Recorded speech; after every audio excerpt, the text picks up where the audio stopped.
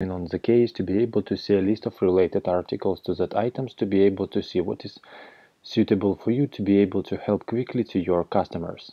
So to do so, what we could do is in Salesforce, we could add additional components to our case page layout that will allow us to see all necessary knowledge articles related to the particular case. So how it's actually mapped to the specific case, what kind of articles are showing up here, and how it could be set. So let me show you it quickly.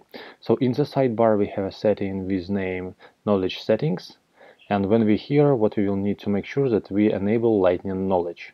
So once it's done, what we could additionally do is enable some additional settings that will allow us to, for example, see rich text editor when we edit in an article, and not just, click on the button enable this rich text editor.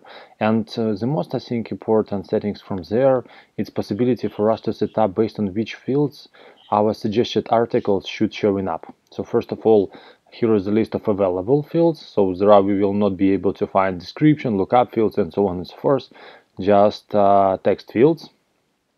And from there we just selecting subject in case that it's already looking into description automatically. So once it's done, what we also would like to do is we would like to have those autocomplete settings and possibility to see suggested articles on the case, which is important for us to have in the sidebar.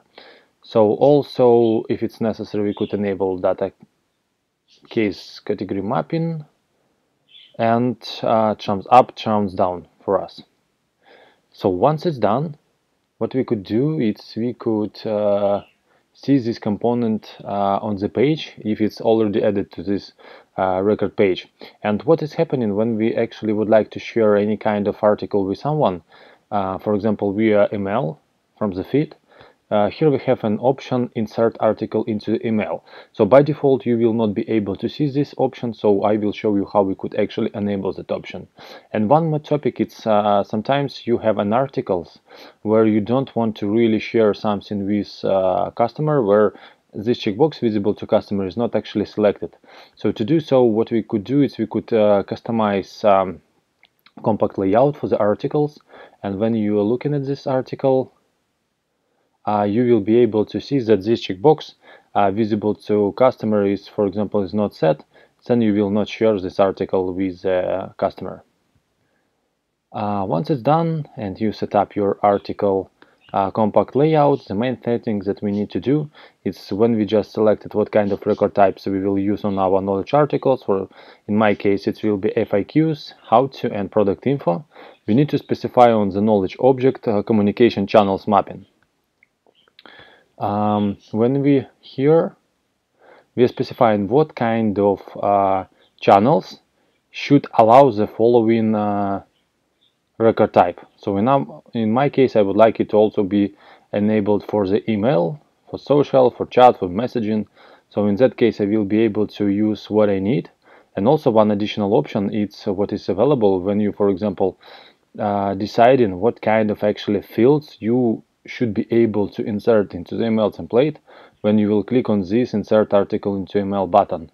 So here you're selecting it, like for example in my case it's answer and product information, and if it will be necessary for me to omit field labels, I could select this option right from there. So let me show you how it works. So for example, I have some product information, I'm selecting this specific